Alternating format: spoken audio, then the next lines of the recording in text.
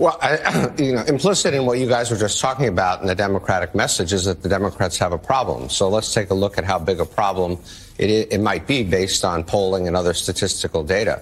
This is a generic ballot basically asking people, do they prefer the Democrats, do they prefer the Republicans? And you can see in the blue line that Joe Biden got off to a reasonably good start. He actually bumped up in June to 55% when they passed the American Rescue Plan. But since then, it's essentially been a straight down decline and a flip over toward the Republican side back in last November. So it's a very, very large swing, and it leaves the Democrats, about 4 points behind when you look at what people are saying now.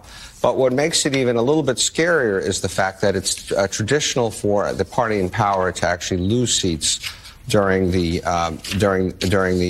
run up to the election. And so if you look at the next chart, what you can see there is a very close correlation between the president's, between how these polls are done, the generic polls, and how much vote share the president's party loses.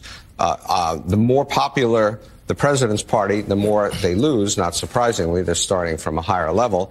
And that red dot right there is where the Democrats and Joe Biden would be at this moment, which would be possibly losing another 2.4 percentage points beyond what they're polling behind at the moment by the time you get to Election Day.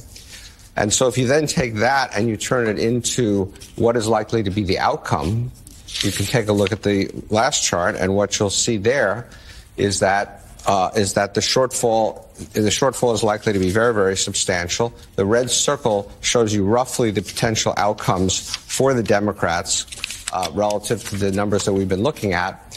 And all of that points to a loss of somewhere between 30 and 50 House seats. And that's pretty consistent with what the prognosticators are saying.